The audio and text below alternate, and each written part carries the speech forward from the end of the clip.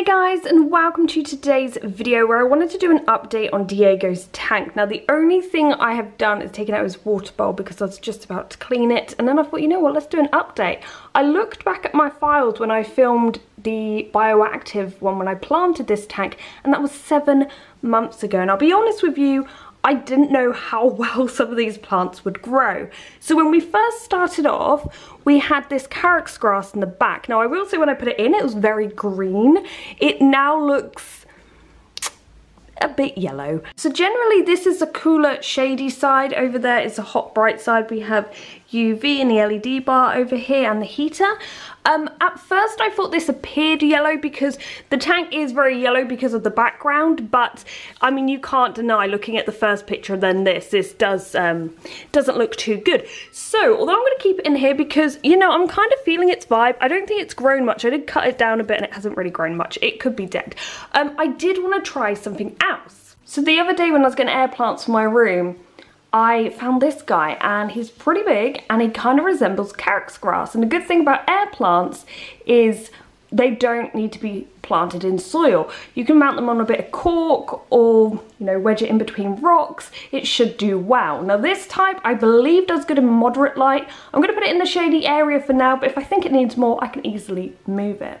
And it's as simple as that. With the air plants, they just plop in and do quite well. One thing I have found, because I did try to use this in a crested gecko tank once, they don't do well with being sprayed that often, and sometimes you'll find in vivariums and stuff the airflow isn't the best, and so air plants don't do too well. But this one has a lot of ventilation. If we turn up here, you can see some wires in the roof, but it generally is quite a good tank in terms of ventilation, so we'll see how that one does. The other plant we started off with was this succulent. I didn't know how it was going to do, and though it does have some watermarks on it, and it looks a little bit darker than it was when it first came in, it has actually been growing, so that's quite good. And generally I water this tank every other day.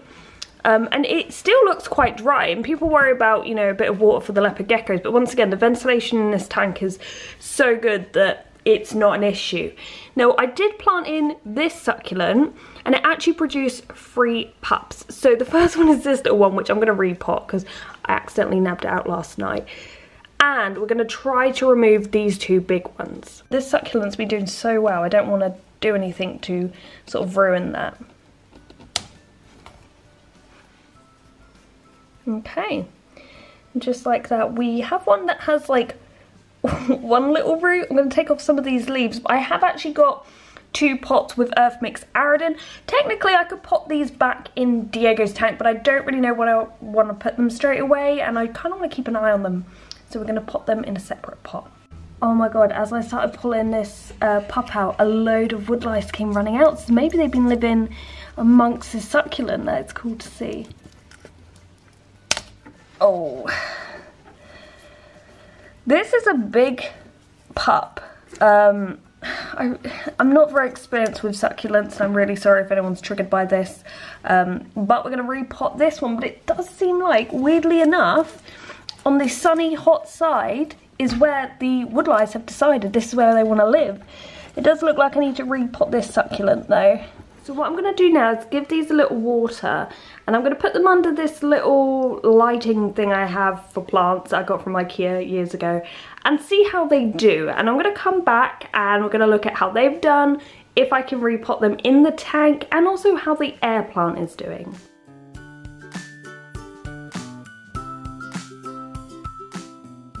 Hey Diego, come here. What's this? Diego, you're not falling for it. You know it's not a cricket. So it's actually been about 5.5 weeks since I last filmed, and some things have happened in his tank. Now I'm keeping the main light off at the moment, so he will hang out. Sometimes he gets a little bit scared and he'll go off. But basically I moved these cork barks to make 2 individual hides. Originally it was like a tunnel round.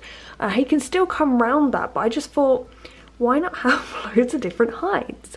One thing you can definitely tell already is that carex grass is not doing well, and I'm going to pull that out today. Where is he going? Just opened the other door, so I'm not quite sure what he's up to.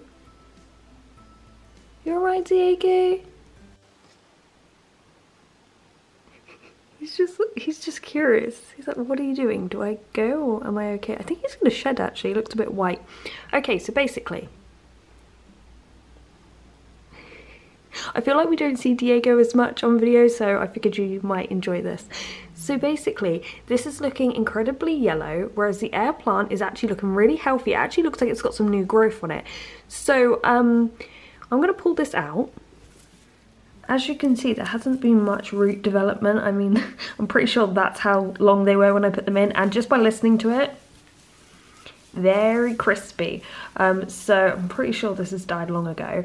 The other thing I've found with like grass is I've chopped this up and put this back in Diego's tank. I've chopped parts of it up and put in my crested gecko and chihuahua tank, and the isopods just don't seem to break it up. Maybe it's just really tough to break up. I'll probably put it in our compost heap, to be honest with you, let it just recycle, but that's definitely leaving the tank. As for the air plant, it actually looks really good, and air plants are like, they tend to be quite slow growing, you don't see them really bloom. I've had it happen before and it's really nice, but it can be a bit of a rarity. Well, in the center of this, there's something new growing and it looks thicker, it looks different, and I'm like, is this a plant? Is this the actual flower? Is it gonna bloom or is this just new growth? So that's very exciting, and this has actually done so well. It's kept its color, it's nice and green, and so I think this is something we could probably add more of in the tank. The other thing you sort of worry about with air plants is whether they're rotting, and the bottom of this does look dark, but I've had air plants that rot and it does not feel like that. It doesn't feel like it's easily going to break or it's gone mushy. It actually feels really good. So if you're thinking of using air plants, I think I'm going to use some more. It might be a good idea. Now I have just switched on Diego's light, just so we can put this plant back in. Now, as I said, the good thing about air plants is you can pop them anywhere. If I wanted this high up in the tank, I could. If I wanted it low down, obviously it's too tall to be high up. But say you got a smaller air plant and you thought the background's looking a bit boring, oh, I'll pop one up there. That is the beauty of having an air plant. You don't really want to plant them in the soil, so I might try to lift that up, maybe put some slate under it. You know what, you could literally hot glue gun some slate to the slate if you wanted to.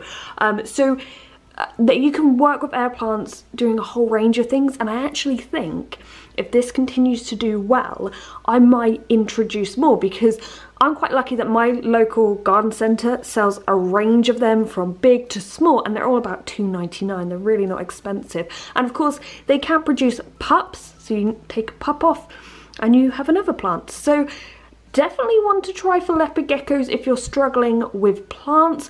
And also, you probably don't need a drainage layer so much with these, but do remember to have a growth light. And in terms of watering, what I've been doing is when I give him fresh water and I water the other plants, I would say maybe once a week give this a little mist, and obviously it just dries, it doesn't get soaked, and it seems to be doing well. Now when it comes to the succulent, the actual main plant has been doing well. I was a little worried because obviously I did kind of dig it up a little bit to take those pups up, but since then it's been doing well. As for the pups themselves, they're doing well. Obviously succulents can take a while to grow. When these first came out, the leaves were a little more squidgy, a little more delicate. This one's got a lot better. There are actually two little ones in here. This one's doing okay.